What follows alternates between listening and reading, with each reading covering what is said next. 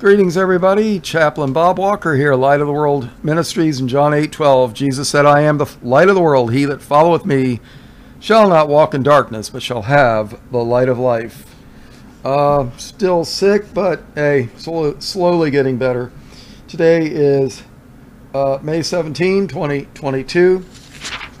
I was going to do a book review on the Bible as history, but it is still under copyright. So I decided to do another book, which is really pretty good. The name of the book is Judah's Sceptre and Joseph's Birthright by Reverend J.H. Allen, A-L-L-E-N. It's an analysis of the prophecies of Scripture in regard to the royal family of Judah and the many nations of Israel. Now, I do not like using the title Reverend. I find it extremely distasteful, so let's find out why. And the reason I don't like Reverend as a title, for a human anyways, is in Psalms 119, I'm wrong. Psalms 111, Psalms 111, and chapter 111 and verse 9. Listen to this. He sent redemption unto his people. Now who's that? The Lord. He hath commanded his covenant forever. Holy and reverend is his name. Holy and reverend. So when you hear the Pope calling himself Holy Father, or, you know, a Baptist preacher saying his name is Reverend so-and-so, I don't know. I'm not there. So,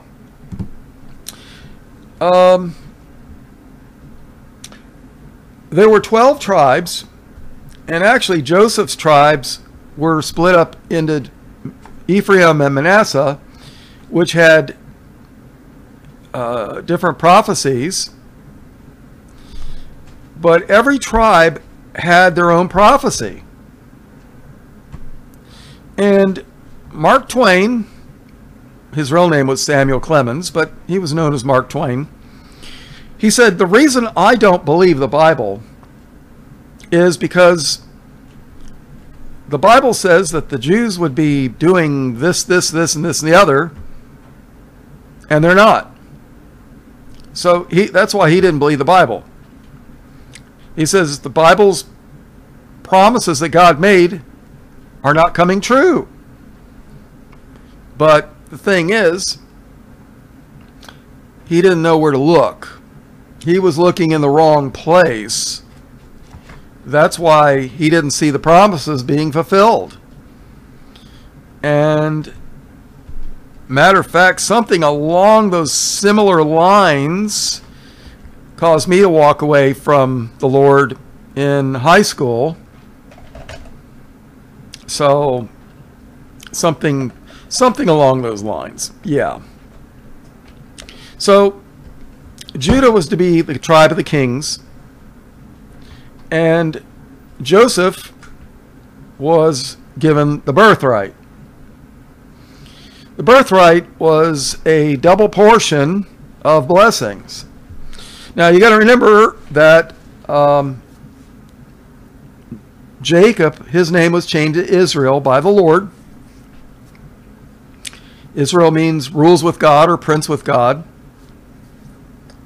And he had 12 sons by 4 different women. So, and they each had different characteristics. So, let's take a look at that. Okay, scepter, noun. Latin, septum. Greek, from, to, send, or thrust. You know, like you would thrust a spear or a sword. coinciding with Latin scipio, that is, a shoot or rod. A staff or baton borne by kings on solemn occasions as a badge of authority.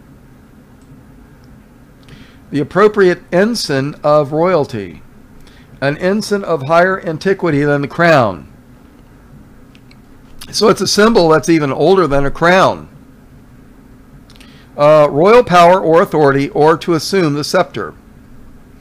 And that is found in Genesis 4:9. The scepter, rulership, shall not depart from Judah, nor a lawgiver from between his feet, till Shiloh come. And that's Genesis 4:1.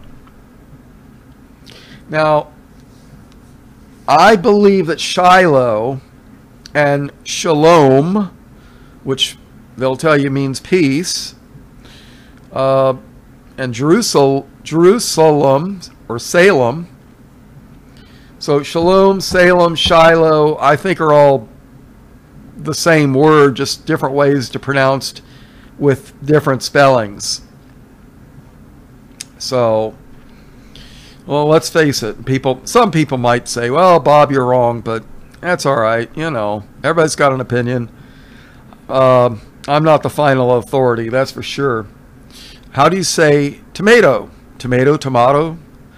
You ever heard of the Caribbean islands? The Caribbean? Is it the crow or is it the crow? I've heard it both ways. Laboratory. England and Europe, I think in England, Europe, they call it laboratory, but here in the U.S. it's laboratory. Is it right? I don't know. Frankenstein, or is it Frankenstein? I don't know. So, scepter, a verb, a transitive, to invest with royal authority or with the ensign of authority. So, there you go. A scepter is a sign of rulership. Like a staff. So, all right, let's go to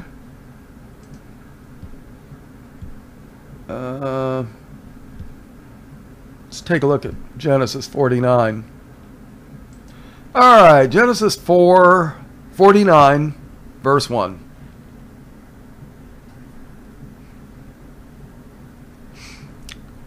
And Jacob called his sons and said, gather yourselves together, that I may tell you that which shall befall you in the last days. Just remember, every day is another day closer to the end times. I know people have been saying, oh, the end times for the last, almost 2,000 years, but there's some prophecies being fulfilled that just makes me think we're getting really close. So, verse 2. Gather yourselves together and hear, ye sons of Jacob, and hearken unto Israel your father. Reuben, thou art my firstborn, my might and the beginning of my strength, the excellency of dignity, and the excellency of power. Reuben was, I guess, technically the firstborn, but he did a no-no. He decided he wanted one of his father's wives. I guess Daddy should have noticed he had an interest in girls and got him a wife or something, But, when you got 12 kids running around, plus daughters. There was at least one daughter that I can think of, Dinah. Maybe more. There might be more than one. I can't, I can't remember everything. So Reuben, verse 4, unstable as water, thou shalt not excel, because thou wentest up to thy father's bed, then defilest thou it. He went up to my couch. So Reuben is not going to excel. Simeon and Levi are brethren. Instruments of cruelty are in their habitations. You know, it makes you wonder about the Spanish Inquisition. I don't know. It just pops into my mind. I'm not saying it's true. I'm just throwing that out there. So, O my soul, come not thou into their secret, unto their assembly. Mine honor be not thou united, for in their anger they slew a man, and in the selfwill they dig down a wall. Cursed be their anger, for it was fierce, and their wrath, for it was cruel. I will divide them in Jacob and scatter them in Israel. And let's face it, Levi. What was Levi? Levi was the tribe that God set apart for the priesthood. So Levi was the tribe that served the Lord in the tabernacle and in the temple. And of course they intermarried with the Canaanites like all the rest of the tribes did to a certain extent. They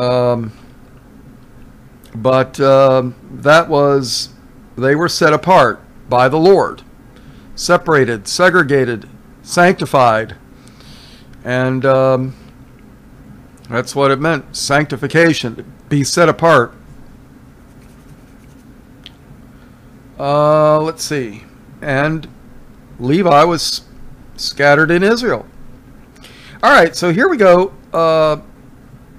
8, verse 8, Genesis 49:8. Judah, thou art he whom thy brethren shall praise. Thy hand shall be in the neck of thine enemies. So in other words, he's going to be very skillful in war. And I'm so sick of hearing churches tell everybody, oh, you know, well, we're all the same. God loves everybody. You know, God doesn't have any enemies. He wants everybody to be saved. Well, Israel has enemies. But if you're thinking that little Antichrist group over in the Middle East, well, you're going to be like Mark Twain. You know, the Bible doesn't make any sense. Well, it's because you're looking in the wrong place, buddy boy. You know, if you own a Chevrolet and you buy Ford parts and they don't fit, well, guess what? Well, gee, I bought a carburetor, but it doesn't fit right. Well, of course it doesn't fit right, you idiot. You're looking in you got the wrong thing. You're looking in the wrong place. You know, get a Chevy or get a Ford. You know, but you can't buy Ford for Chevy and Chevy for Ford. It don't work. Judah, thou art he whom thy brethren shall praise. Thy hand shall be in the neck of thine enemies. Thy father's children shall bow down before thee. That means rulership, people. What tribe was Christ from, reckoned by the Father? Now, Joseph was not the father of Jesus, but reckoned by his lineage, Christ was of the tribe of Judah. And Christ is king. And that's what happens. When you have a king, you're going to bow down before the king. Or maybe the king will decide to cut your head off, right? That's how it worked in the old days. So, and just remember, Paul said that the powers that be are ordained of the Lord.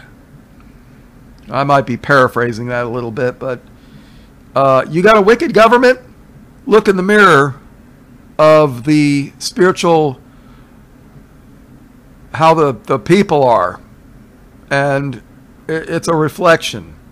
Politics are a reflection on the spiritual state of the people.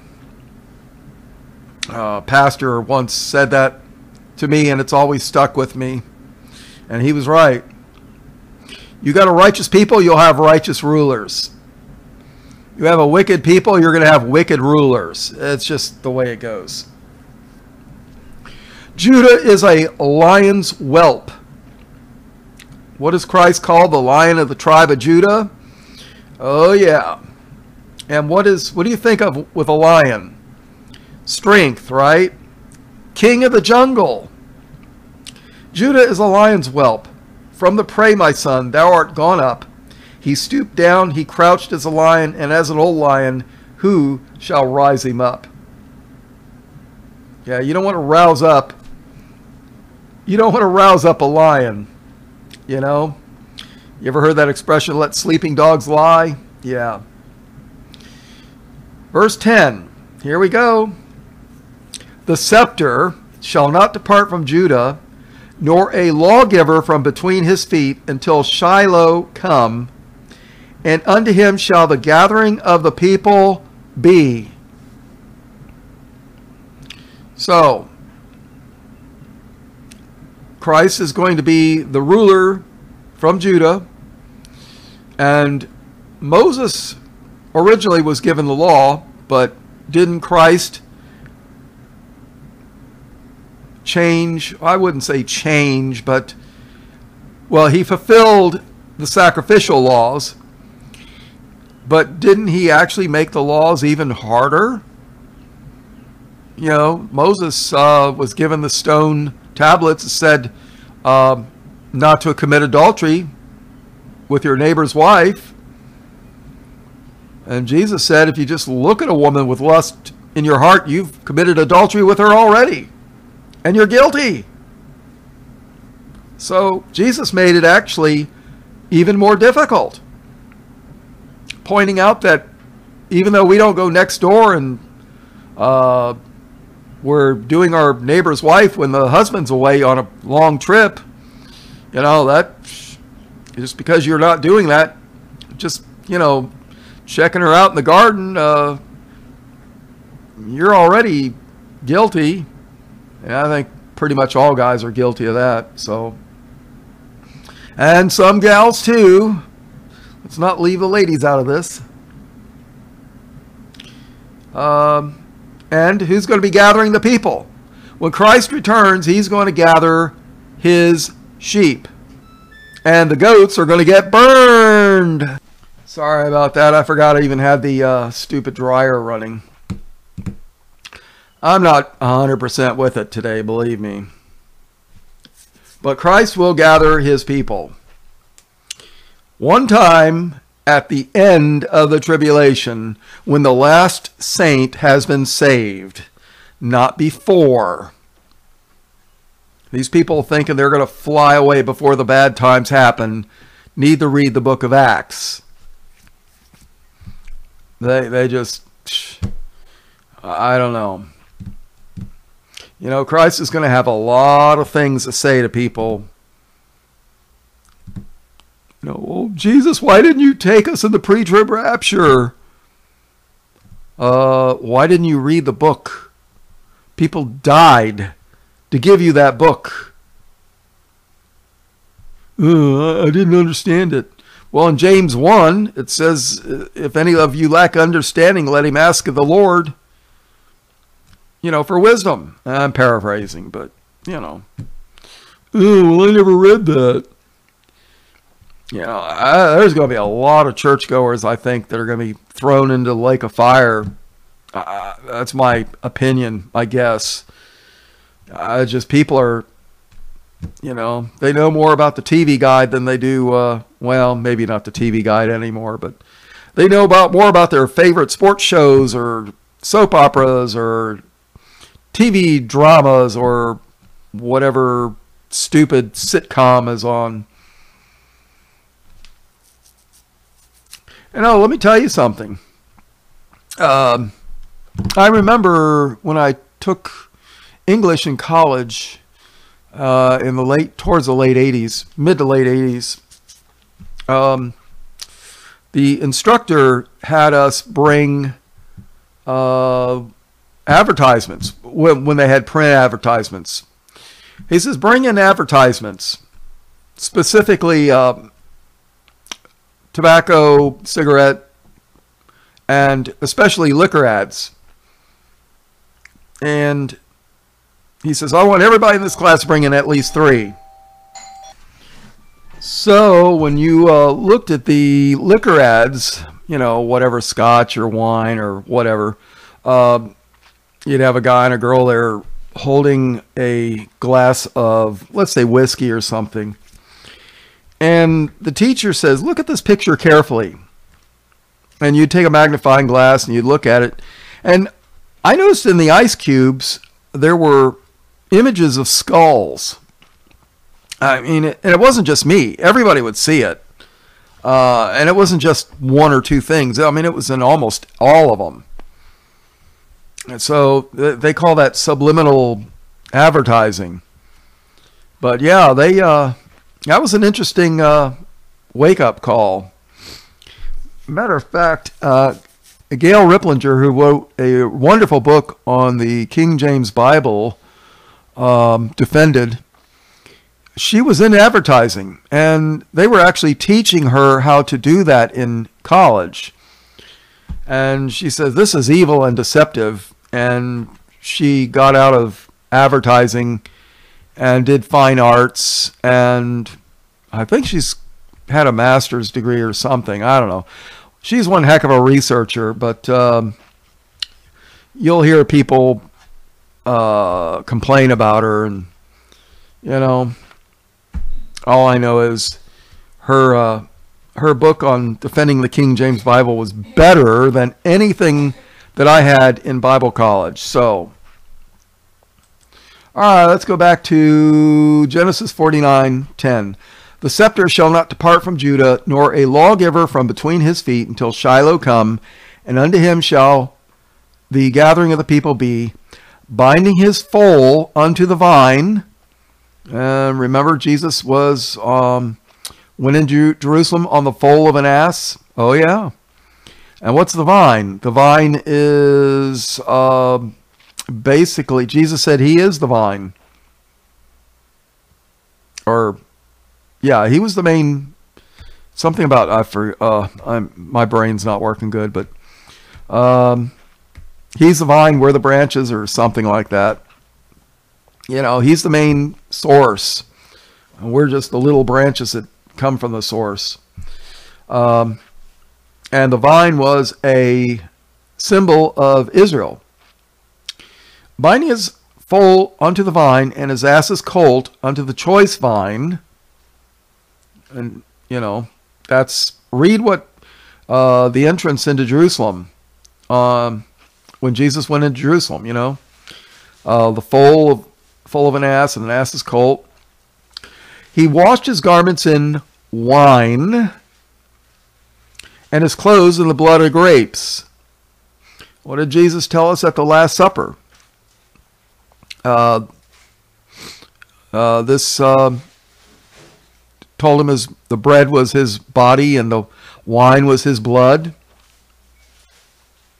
And if you read Revelation, we're going to be given white garments washed in his blood. I guess I should go into that, shouldn't I? Yeah. All right. Yeah, Bob, we don't believe you. You better prove to us that Israel's the vine and the vineyard. Oh, okay. No problem. Better be skeptical. Isaiah 5 and verse 7. For the vineyard of the Lord of hosts is the house of Israel.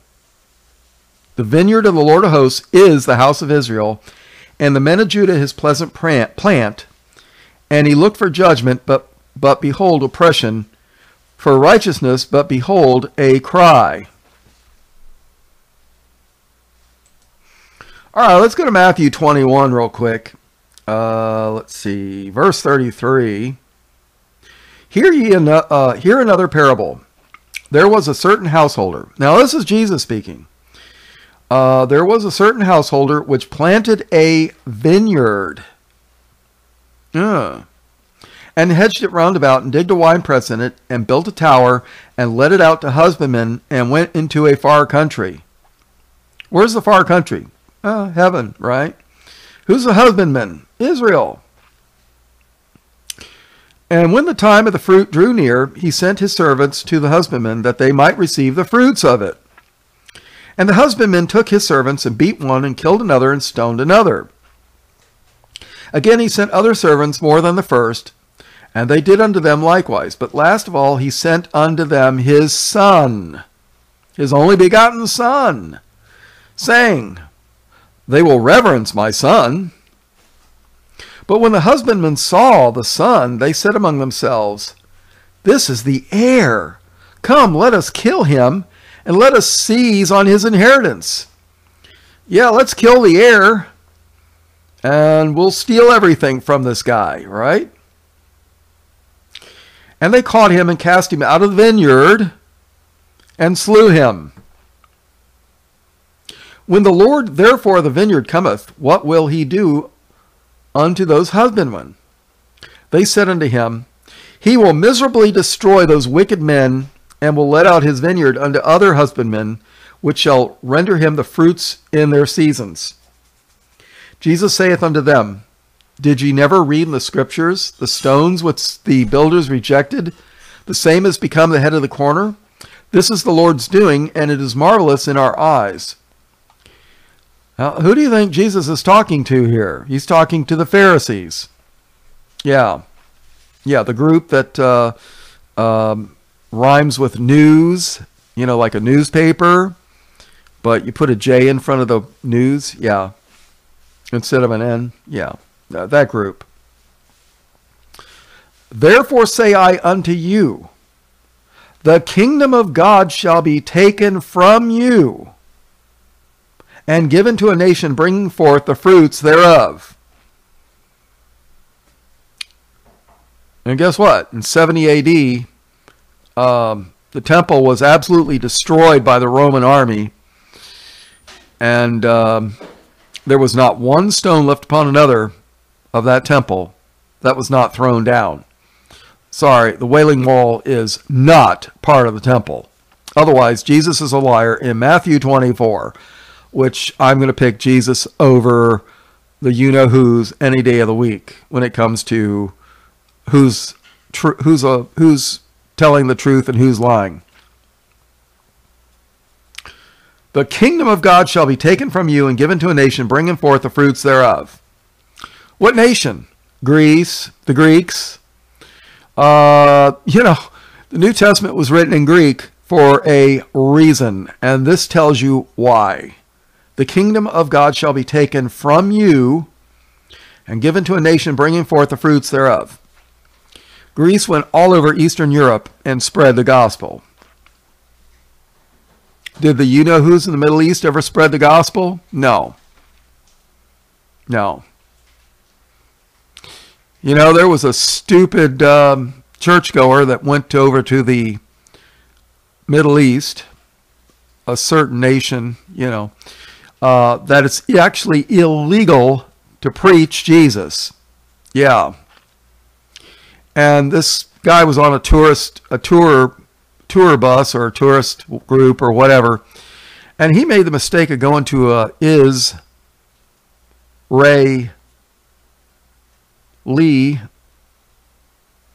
soldier and started telling him about Jesus.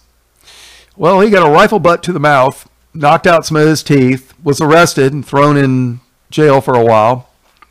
Eventually they let him go and kicked him out and says, go back to America. We don't want you here. He learned a valuable lesson that day. Yeah, I think he did. He thought, I'm going to tell them about Jesus. Yeah, well, guess what? Jesus told them about Jesus, and they stuck him. They wanted him killed. Yeah. The kingdom of God shall be taken from you and given to a nation, bringing forth the fruits thereof. And whosoever shall fall on this stone, remember, Jesus is the rock. Whosoever shall fall on this stone shall be broken, but on whomsoever it shall fall, it shall grind him to powder. And when the chief priests and Pharisees heard this parable, they perceived that he spake of them. But when they sought to lay hands on him, they feared the multitude, because they took him for a prophet. Oh yeah, They wanted to kill him, but they were afraid of the people. All right, didn't we read about a colt in Genesis 49? Yeah. That's in Mark 11, verse 1. And when they came nigh to Jerusalem unto Bethphage and Bethany at the Mount of Olives, he sendeth forth 2 of his disciples, and saith unto them, Go your way into the village over against you, and as soon as ye be entered in, ye shall find a colt tied, wherein never man sat. Loose him and bring him. And if any man say unto you, Why do ye this? What are you doing? Why do ye this? Say ye that the Lord hath need of him, and straightway he will send him hither. And they went their way and found the colt tied by the door without in a place where 2 ways met, and they loose him. And certain of them which stood there said unto them, What do ye loosing the colt? And they said unto them, even as Jesus had commanded, and they let them go. And they brought the colt to Jesus and cast their garments on him, and he sat upon him. And many spread their garments in the way, and others cut down branches off the trees and strawed them in the way. And they that went before and they that followed cried, saying, Hosanna, blessed is he that cometh in the name of the Lord. Blessed be the kingdom of our father David that cometh in the name of the Lord. Hosanna in the highest. And Jesus entered into Jerusalem and into the temple. And when he had looked round about upon all things, and now the eventide was come, he went out unto Bethany with the 12. And on the morrow, when they were come from Bethany, he was hungry. And seeing a fig tree afar off, having leaves, he came, if haply he might find anything thereon. He's looking for a fig tree. Is there any fruit on there? But he didn't find anything. And when he came to it, he found nothing but leaves, for the time of figs was not yet. And Jesus answered and said unto it, No man eat fruit of thee hereafter forever. Well, guess what? The fig tree was the symbol of Judah. The temple sacrifices. No more fruit. 70 AD, the Roman army destroyed Judaism. Totally destroyed it. There's no temple anymore. No animal sacrifices, gone. No man eat fruit of thee hereafter forever. And his disciples heard it. The fig tree was cursed. No more fruit from Judah, as in temple worship. Jesus cursed it. Oh, yeah.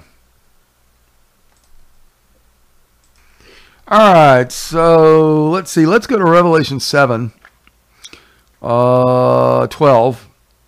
Saying, Amen, blessing and glory and wisdom and thanksgiving and honor and power and might be unto our God forever and ever. Amen. And one of the elders answered, saying unto me, Which are these which are arrayed or dressed in white robes, and whence came they?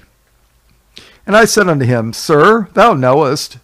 It's like, dude, what are you asking me for? You know the answer to this question. Sir, thou knowest. And he said unto me, These are they which came out of great tribulation, and have washed their robes and made them white in the blood of the Lamb. Therefore are they before the throne of God, and serve him day and night in his temple, and he that sitteth on the throne shall dwell among them. So, let's see, what else did I... let's see. All right, so let's go to Genesis 49, verse 10. The scepter shall not depart from Judah, nor a lawgiver from between his feet, until Shiloh come, and unto him shall the gathering of the people be, binding his foal unto the vine, and his ass's colt unto the choice vine. He washed his garments in wine, and his clothes in the blood of grapes. People are stupid that go to church. They don't bother reading. Look at this. This is the first book of the Bible, and it's loaded with prophecy. Just Genesis. I mean, Genesis is the foundation. You got a house and you don't put down a good foundation, you know, you get strong winds, and next thing you know, that house is going to be your burial ground. That's where a lot of people run into trouble. They listen to pastors and they don't check things for themselves. So I have a healthy distrust of almost everything. So, verse 12. His eyes shall be red with wine, and his teeth white with milk. All right. Zebulun shall dwell at the haven of the sea, and he shall be for a haven of ships, and his border shall be unto Zidon. Issachar. Now, Zebulun is another tribe of Israel. Issachar, another tribe of Israel. Issachar is a strong ass crouching down between two burdens. And he saw the rest was good, and the land that it was pleasant. And he bowed his shoulder to bear, and became a servant unto tribute. Dan shall judge his people as one of the tribes of Israel.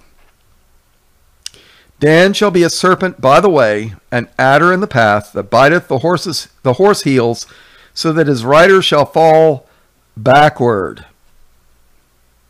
If you don't know what an adder is, it's, well, they got a snake I think it's in the Middle East. It's called a death adder. Highly venomous. That thing bites you and it'll live up to its name, death adder. Very dangerous. I mean, it's up there with cobras and, you know, nasty. Yeah, you don't want to, you know, an adder in the path. Let's see. Verse 18. I have waited for thy salvation, O Lord. Gad, another tribe of Israel. A troop shall overcome him, but he shall overcome at the last. Out of Asher, another tribe, his bread shall be fat, and he shall yield royal dainties. What is royal dainties? You know, like Danish pastries, I guess. I don't know. I've had real Danish pastries. Matter of fact, I had Danish pastries from the royal baker from the King of Denmark. Yeah, back in Miami. I knew him personally. Some of the nicest people you ever meet in your life. Yeah, he applied to go to the United States after World War II and said, I'm getting out of here. I'm sick and tired of Germany's wars. So, yeah, everybody tells me how great Adolf was. But you talk to people that lived through the war in Germany occupied territories, and they tell you a different story. I don't know. You know, and these people were the nicest people I ever met in my life. They treated me like I was a son. Matter of fact, I learned probably more about life from them than I did my own parents. My dad was he was very distant. Probably he was a World War II combat vet. But these people, they taught me a lot about life. They really did. Wonderful people. Verse 21. Naphtali, another tribe, is a hind let loose. He giveth goodly words. Joseph, another tribe. Now remember, Joseph had 2 sons. And his 2 sons got a blessing each. We'll cover that. We're going to cover that. Joseph is a fruitful bough, even a fruitful bough by a well, whose branches run over the wall. In other words, Joseph is going to spread out. The archers have sorely grieved him and shot at him and hated him. Whose archers? You listen, you know, to modern day preachers, they'll say, well, you know, yeah, that was back in the Old Testament. Now God loves everybody. No, these people hated Joseph. They hated him.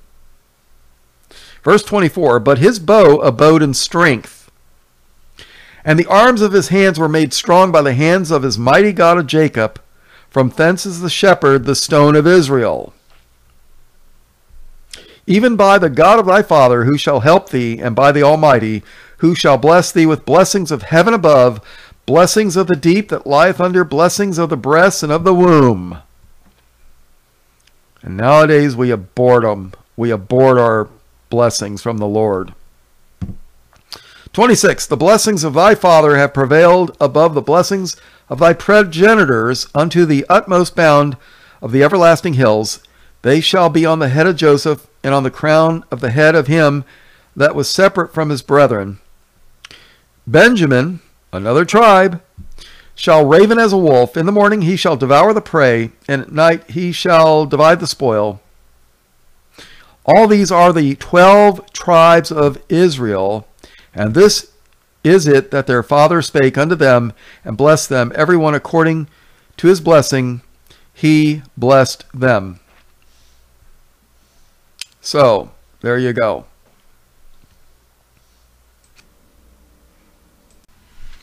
All right, everybody, let's go to Genesis 48. And this book that I'm getting ready to read is specifically on Judah and the royalty aspect, and then Joseph's birthright, which means he's going to be very fruitful and spread all over the world. And believe it or not, this was a library book, and it was printed. Last printing that I have available is Beauchamp, A.A. Beauchamp, B-E-A-U-C-H-A-M-P, Boston, Mass., 1917. And this was taken from the library of the University of Illinois in 1933. So it's a copy of a library book. You know, this is the kind of stuff they taught 100 years ago in the United States. I mean, really. And this book, unbelievable. I think this book was written around I don't remember. This is the fourth printing. Okay. So if the fourth printing was in 1917, this is probably 18 something or other. But I don't know how old. Yeah, I don't know how old this book really is. I'll have to look it up. But this is not a new book by any means. Matter of fact, let me look that up real quick. All right, before I read this about Joseph's double blessing on Ephraim and Manasseh, according to Wikipedia, John Hardin Allen, he was born in 1847 and died in 1930. Was an American minister associated with the Church of God, Holiness, it's Pentecostal, and British Israelism. He came from Illinois, later moving to Missouri in 1879. And let's see, he was originally a pastor in Methodist Episcopal Church. Later became a pastor Wesleyan Methodist Church in California. He was one of the co-founders of the Church of God, Holiness, in 1883. And evangelized throughout the West, and eventually moved to Pasadena, where he died.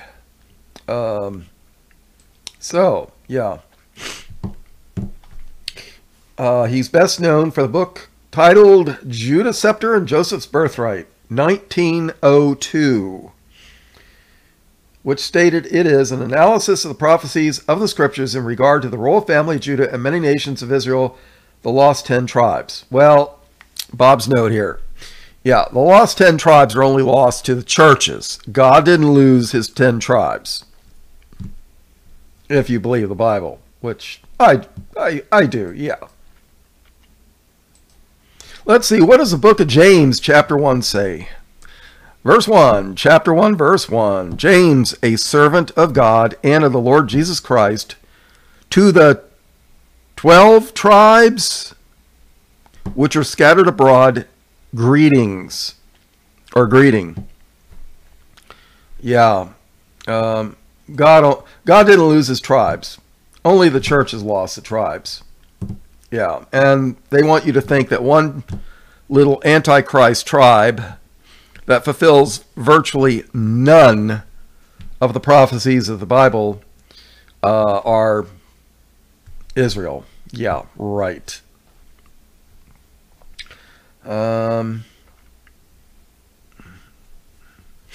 Let's see. The Baptist Messenger, I'm going to quote, reported, "This is one of the most interesting volumes we have read in many a day, and we confess that the arguments produced by Mr. Allen seem to be unanswerable."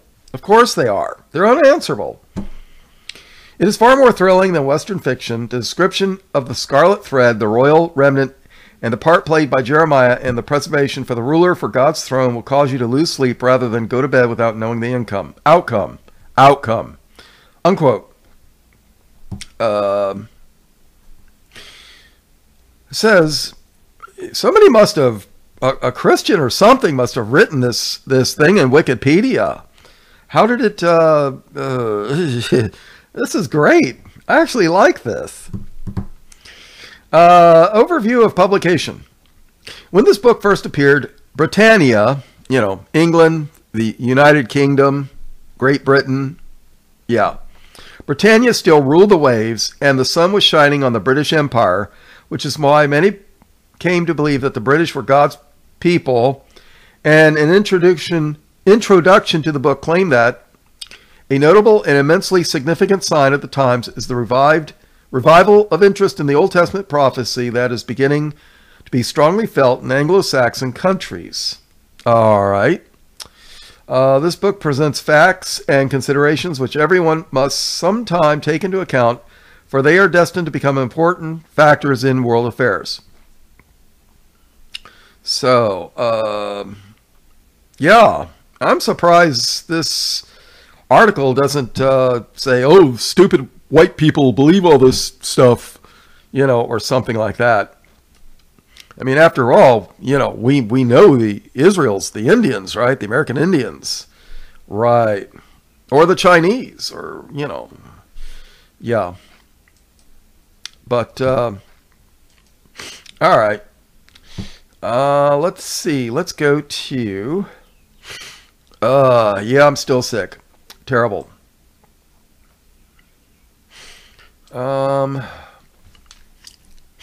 Genesis chapter 48, verse 1. All right, so Joseph has been in Egypt for a while. He got married, has two kids, Ephraim and Manasseh. And his father, Jacob Israel, is getting sick, getting ready to die. And Jacob Israel is going to give his blessing on the children. So, that's Bob's little commentary. Verse 1, "And it came to pass after these things that one told Joseph, Behold, thy father is sick, and he took with him his two sons, Manasseh and Ephraim." And real quick, some think Ephraim is Great Britain, and some think Manasseh is basically America. I don't know. Could be. It's a lot more possible than the Antichrist over the Middle East, if you ask me, but yeah. All right, verse 2. "And one told Jacob and said, Behold, thy son Joseph cometh unto thee, and Israel strengthened himself and sat upon the bed. And Jacob said unto Joseph, God Almighty appeared unto me at Luz in the land of Canaan, and blessed me, and said unto me, Behold, I will make thee fruitful, and multiply thee, and will make of thee a multitude of people, and will give this land to thy seed after thee for an everlasting possession." Bob's note here is a few million you-know-who's in the Middle East, exceedingly fruitful, multiplying. I mean, there was probably almost that many people that came out of Egypt during the time of Moses and the Exodus. A few million here and there. What is 12 to 18 million people out of the 7 or so billion? And by the way, if you don't know what a billion is, it's 1,000 millions. So 7,000 millions. What is like 18 million people out of that many? I mean, what is that percentage? Like 0.001 or something like that? I don't know. I don't want to look it up. I hate math. Does that sound like God being blessing them and fruitful and multiplying? Doesn't sound like it to me. And this book will go into more details. Yeah, it's going to, let's see. Verse 5. And now thy 2 sons, Ephraim and Manasseh, which were born unto thee in the land of Egypt, before I came unto thee in Egypt, are mine. As Reuben and Simeon, they shall be mine. And thy issue, children, which thou begettest, after them shall be thine, and shall be called after the name of their brethren in their inheritance.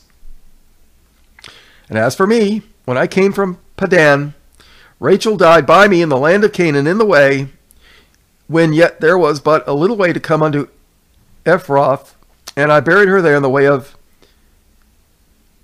Ephrath, the same as Bethlehem. And Israel beheld Joseph's sons, and said, Who are these? And Joseph said unto his father, These are my sons, whom God hath given me in this place. And he said, Bring them, I pray thee, unto me, and I will bless them. Now the eyes of Israel, Jacob Israel, were dim for age, so that he could not see. And he brought them near unto him, and he kissed them and embraced them. And Israel said unto Joseph, I had not thought to see thy face, and lo, God hath showed me also thy seed, thy children. And Joseph brought them out from between his knees, and he bowed himself with his face to the earth.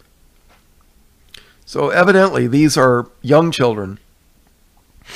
And Joseph took them both, Ephraim in his right hand, and let's see, Ephraim in his right hand toward Israel's left hand, and Manasseh in his left hand toward Israel's right hand, and brought them near unto him. And Israel stretched out his right hand and laid it upon Ephraim's head, who was the younger. You ever heard of the right hand? He's my right hand man. And his left hand upon Manasseh's head, guiding his hands wittingly, for Manasseh was the firstborn. So here it is. The firstborn is supposed to get a double blessing, but Israel is crossing his hands, and there's going to be a reason for that. And by the way, people, the firstborn was supposed to be a blessing, and guess what? It didn't end up being that way. Thank you, Satan. I mean, after all, Cain was firstborn. Was he a blessing? No. Esau was firstborn of Jacob, Israel. Was he a blessing? No. God hated Esau. Christ was also the firstborn, so he broke the curse of the, well, I'm not sure exactly how to say it, but firstborn was supposed to be a blessing, but it ended up being a curse in the Old Testament anyways. And according to the Bible, the firstborn was supposed to be dedicated to the Lord, whether it was an animal for sacrifice or service or what have you. I was my father's firstborn, so maybe there's some truth to that. I don't know. Forgive me, I'm still sick. But let's see. 14. And Israel stretched out his right hand and laid it upon Ephraim's head, who was the younger. So the right hand was on the younger, and his left hand upon Manasseh's head, giving his hands wittingly, for Manasseh was the firstborn. And he blessed Joseph and said, God, before whom my fathers Abraham and Isaac did walk, the God which fed me all my life long unto this day, the angel which redeemed me from all evil, bless the lads, and let my name be named on them.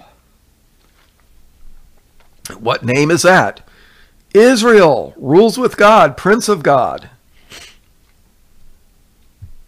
And the name of my fathers Abraham and Isaac, and let them grow into a multitude in the midst of the earth. Is a few million you-know-who's a multitude in the midst of the earth? No. Yeah, Mark Twain, he said, the reason I don't believe the Bible is because the you-know-who's don't fulfill the prophecies. Either it's not true or God lied. Well, sorry, Mr. Clemens, but you were looking in the wrong place, along with a lot of other people. So, yeah. And, realize this book's over 100 years old. As written. So, verse 17. And when Joseph saw that his father laid his right hand upon the head of Ephraim, it displeased him, and he held up his father's hand to remove it from Ephraim's head unto Manasseh's head. And Joseph said unto his father, Not so, my father, for this is the firstborn. Put thy right hand upon his head. And his father refused and said, I know it, my son. I know it. He also shall become a people.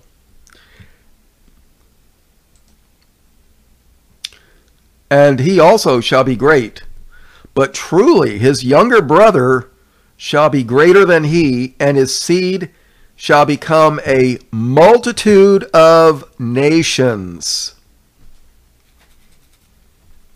So the older brother is considered England. The younger brother is considered the U.S. When Germany and England were fighting, it was always the U.S. that bailed out England. We always listen to the you-know-who's and get involved in killing our brothers when we should have been, I don't know. I had a history book written, what year was that written? It was written in like the 1920s. Sadly, I lost it. I lost my library like 4 different times. I've had an incredible library, I'm telling you. I'd go to the used bookstore, which doesn't exist anymore, and find books for $2, $3 and, go walk out with $20, $30 worth of books, Bible books. But according to the census, during World War I, 25% of the United States' population was of Germanic extraction. And being that almost all of Europeans' royalty was Germans, the King of England, King George, perhaps you heard of him, he was German. Yeah, the King of England was German. Figure that one out. Judah's scepter, people. Judah's scepter. But 25% of the United States' population was of Germanic extraction. And during World War I, the majority of Americans wanted to go to war, not against Germany, but against England. After all, Germany didn't burn down our capital in the War of 1812. But hey, God's hand is in charge, right? So, Germany gave us the printing press, Gutenberg, first book printed, the Bible. And Germany was, during the time of Luther, one of the most Christian countries in Europe. Yeah. So are a few million you-know-who's in the Middle East a multitude of nations? I don't think so. I'm surprised I'm still on YouTube. I really am. And by the way, World Truth Videos has been dead for the last couple days. I don't know if their website's been scrubbed or if they're just having problems. I don't know. And his father refused and said, I know it, my son, I know it. He also shall become a people, and he also shall be great. But truly his younger brother shall be greater than he, and his seed shall become a multitude of nations. You know, prior to World War II, England had this most powerful navy in World War II at the beginning of the war. United States was number 2. Japan was number 3. After Pearl Harbor, England was number 1, Japan was number 2, and the United States was number 3. At the end of World War II, England was number 2. Unless, of course, you count all the Japanese ships at the bottom of the Pacific Ocean. But, yeah. Do you know at the end of World War II, the United States had over 100 aircraft carriers alone? Yeah, 100 aircraft carriers. 100. A lot of them were called escort carriers, CVE. They were slow, they were small, but they used them for when there was convoys of troops and supplies. And, you know, you could fly planes out ahead of the convoy and look for submarines and attack them. Or if there was other ships available, other enemy ships, and, you know, attack them. I think a standard, what they called a fleet carrier, which was a large, fast aircraft carrier, held about approximately 80 planes, whereas the escort carriers carried about 35, maybe 40, maybe 35, something like that. You know, they could still do damage, but they just weren't, they didn't have much protection. Once an enemy ship got in range, the carriers were in trouble. So, yes, I was very interested in World War II. I mean, I look at history and I see God's hand in it. And what do they call history? His story. And it is. The powers that be are ordained of God. All right. Verse 20. And he, Israel, blessed them that day, saying, in thee shall Israel bless, saying, God make thee as Ephraim and as Manasseh. And he set Ephraim before Manasseh. And Israel said unto Joseph, behold, I die, but God shall be with you, and bring you again unto the land of your fathers. Moreover, I have given to thee one portion above thy brethren, which I took out of the hand of the Amorite with the sword and with my bow. So Joseph was given one portion above the other, his other brothers, his other 11 brothers. So he was given a double portion, one for Ephraim, one for Manasseh. Now, all the things that I've covered are probably, I'm certain they're going to be covered in this book. You got to realize, I haven't read this book in 30 years. It's got to be around, if not more. I don't know.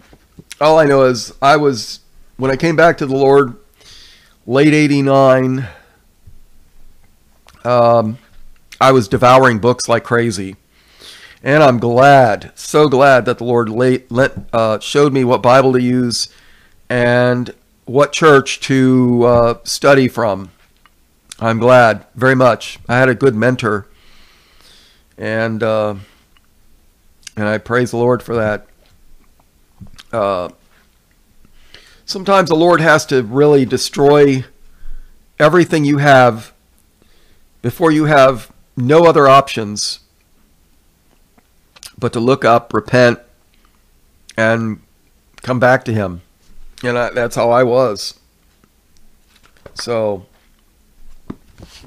all right, well, this is just my introduction. This is not even the introduction to the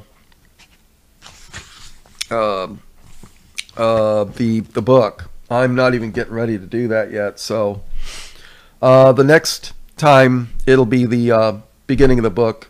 I don't know if I'll read the preface or or if I'll read the maybe I'll read I'll read the preface. Alrighty, all blessings, praise, glory, and honor in Jesus' precious name. Amen.